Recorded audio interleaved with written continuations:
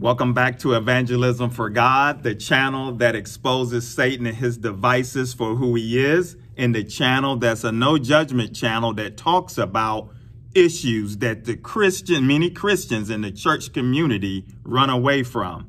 Now let's jump right into what I want to talk about today, because this is a serious topic. This has been going on for decades. What's been going on about falling away, people turning away from God.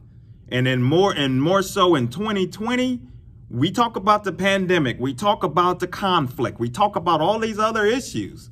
But there's something going on where there's a whole lot of people turning away from Christ and God. I've read some articles and some studies. I've made a few videos about it, about some studies that is showing that people are turning away from the faith.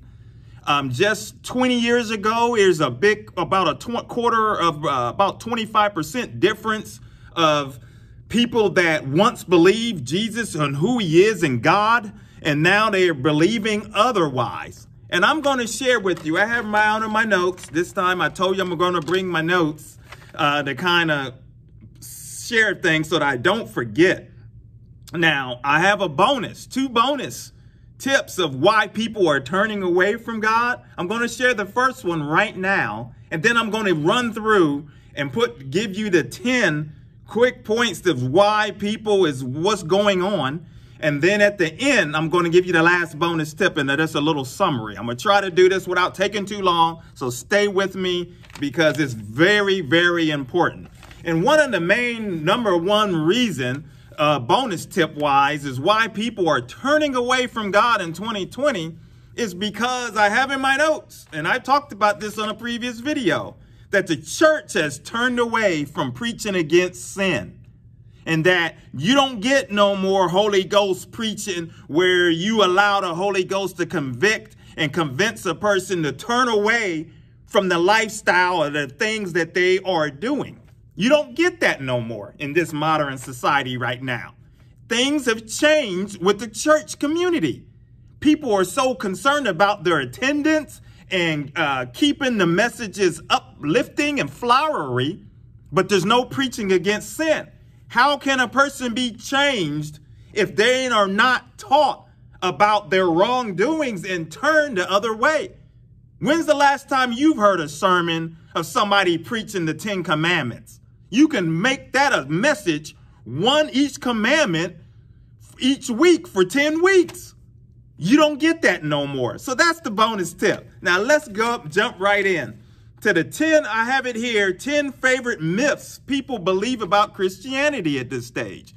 That set the foundation. You don't have the preaching of sin no more. So people are basically just feel like they can do whatever they want to do. Number one. People believe that Jesus was only a great moral teacher.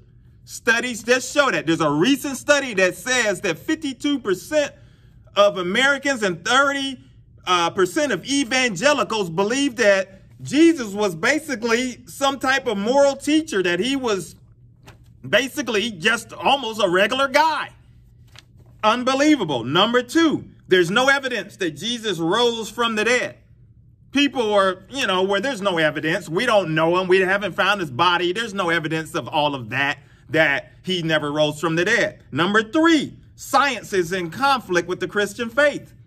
That's another whole nother issue. And I can talk about a whole lot and elaborate on a lot of this. And I'm going to put these in the description so you can go back with the scriptures, so you can go through and study and reference for yourself and let the Lord reveal to you the understanding he wants you to understand fully from this message.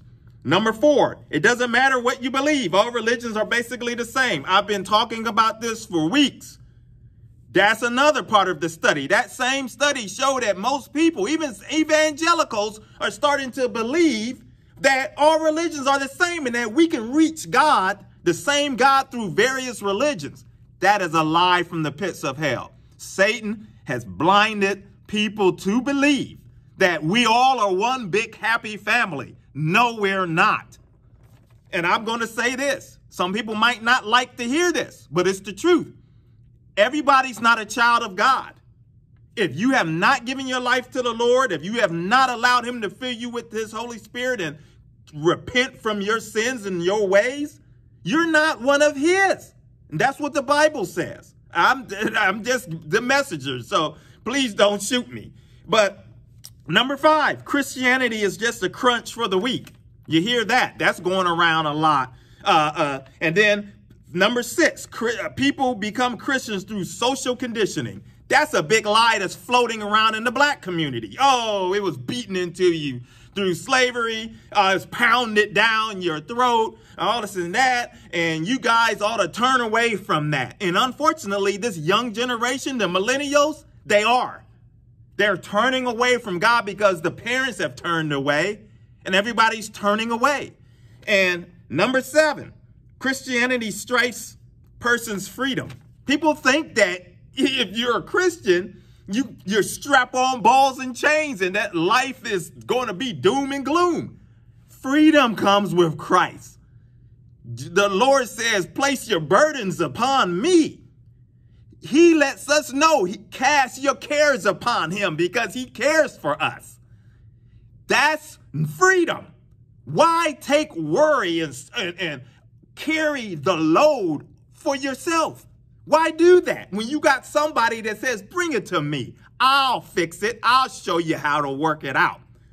Number 8, Christianity is outdated and irrelevant in this modern times. People figure, oh, Christian, that was your grandma, and grandma's mother and all of that. That stuff is, we don't need religion no more. We need to be able to do what we need to do. There's different things now. Science is telling us otherwise, this and that. That's old timey. That's why one of the reasons people are turning away. Christianity is still relevant today. Christ having God. You want to know why it's chaos in this world? It's because God is not in the picture. Number 9, the Bible's unreliable, not to be trusted. How many times have you heard that from people? To say, oh, man wrote it. It was God inspired. God, yeah, a man wrote with his hand, but the Holy Spirit was guiding that person that wrote the word of God. This is God's inspired word.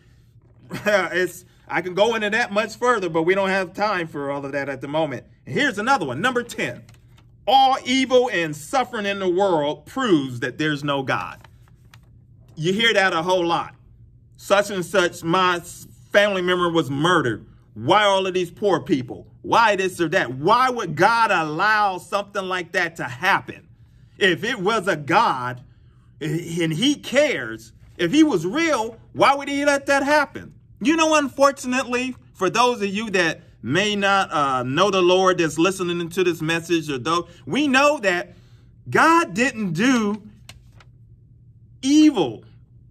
He didn't do evil. A lot of these things you see is because of us. We make the choice. And unfortunately, Adam and Eve made the bad choice and allowed sin to enter into the world. And because of that, man is evil. And that was the reason why Christ had to come back to redeem us, to straighten things out. But until he comes back and take us away from good, evil is going to be on this earth. Sickness is going to be here. It doesn't make God less of who he is. He's still almighty, all powerful, all knowing. He's still in control, even though it looks like it's out of control right now.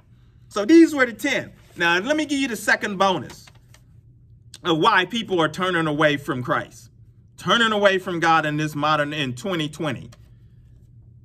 Christians, I've talked about it. People don't want to hear it, but Christians are hypocritical. Christians living in a way that's bringing shame to God. This is why people are turning away, where people are watching us. They're watching these Christian leaders that's on TV. And I'm getting ready to make a message. You stay with me. I'm going to make a message that people are probably not going to like, but I tell you, I talk about issues that the church talk about. I'm going to call out somebody very prominent that's in the Christian community, and I'm just going to speak boldly what the Lord has placed on my heart, the matter of fact, today about this, because too much of it is going on with people in high places, Christians in high places that act like they are better than everyone else, that they are so exclusive with them in their little group that no one else is welcomed in. No wonder nobody don't want to come to Christ. No wonder people want to turn away from God. That's a problem. So stay with me. Satan is on the prowl and he's working it up right now. As we go into the fall and into the end of this year, 2020, he's pulling so many people away and turn away. That's great. Satan loves it. If you turned away, he loves that. That's what he wants. He wants you to turn away and continue to walk down the road you walk. Because why? You won't be able to fulfill the purpose that God has for you in your life. You will be blinded. And if you are not saved and don't know the Lord, you're going to fall off the cliff and you're going to spend eternity with Satan himself because you allowed him to deceive you. Don't let him deceive you. Don't you be responsible for helping somebody else walk off the cliff with your hypocritical life. Don't do that. Try to live the best way you can. Ask the Spirit to guide you. Pray for your family and friends. I'll continue to pray for you guys. But until the next video, hit the like, subscribe, and I'll talk to you soon. Take care.